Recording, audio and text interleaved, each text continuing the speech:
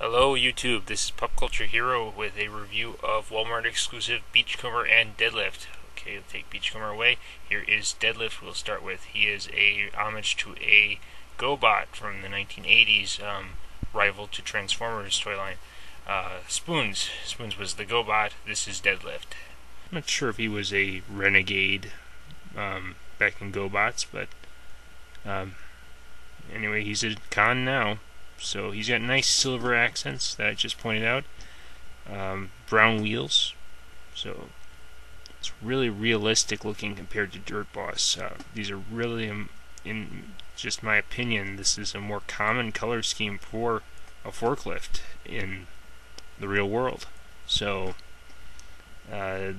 mold seems to have degraded a bit, I'm afraid, because it's kind of these hinges for the back arms are not giving very well, and basically the joints are really stiff compared to Dirt Boss, to the point that the ball joints like to pop off and things.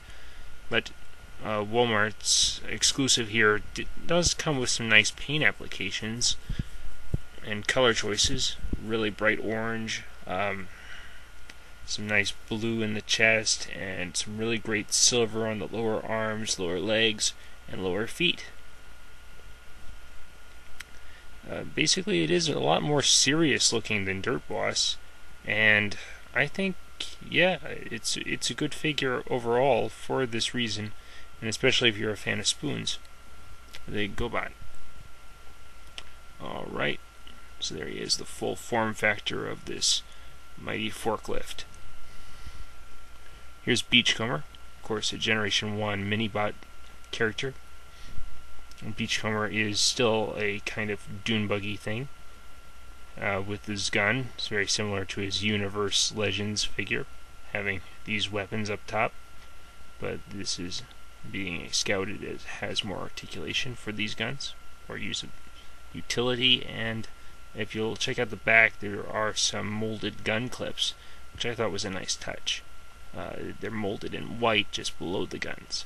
You'll see these headlights on the top and bottom with yellow paint applications, very indicative of Beachcomber, both the G1 figure and the Legends.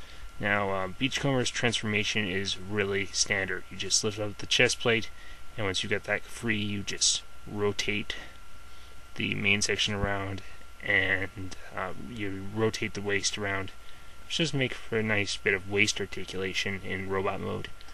And that's basically it. The hardest thing about Beachcomber is really, since he's packaged in robot mode,